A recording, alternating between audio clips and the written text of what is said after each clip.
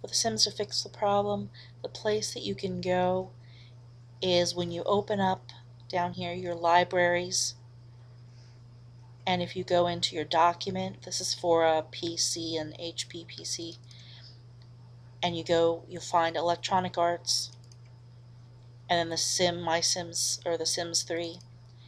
There's a little file called featured items. That's where all of these thumbnails are, or at least most of them. I had 181 thumbnails that were downloaded in one day from the store.